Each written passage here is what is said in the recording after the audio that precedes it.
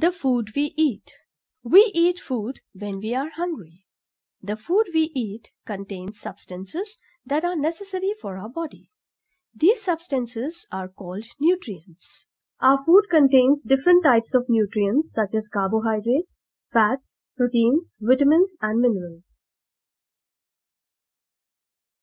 Now let us study each nutrient in detail. Carbohydrates. Foods such as chapatis, bread, rice, potatoes and idlis are rich in carbohydrates. They give us energy to work and play.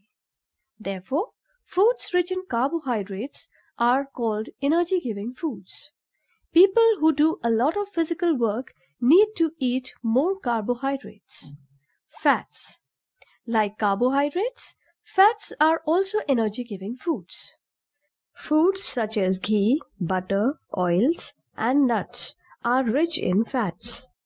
When we eat these foods, extra fat gets stored in our body, which is used when our body does not get enough food.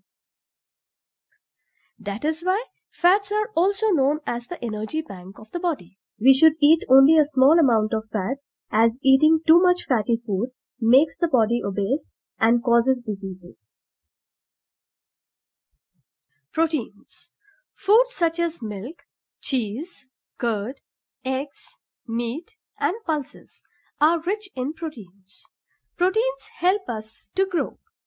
They also repair the damaged parts of our body. So, foods rich in proteins are called bodybuilding foods. Growing children need more proteins than adults. Vitamins and minerals. Vitamins and minerals help us to grow and see properly. They also strengthen our bones and muscles and help us to fight infections.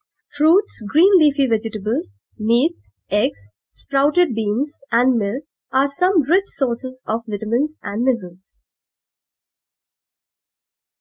Water. Although water has no nutrients, it is essential for our body. Water helps the body to digest food properly. It helps to remove waste from the body and maintains the temperature of our body. Roughage. Roughage is the rough fiber found in the skin of fruits and vegetables and in the bran of whole grains. It cannot be digested. It gives bulk to the food and helps the body to get rid of waste easily.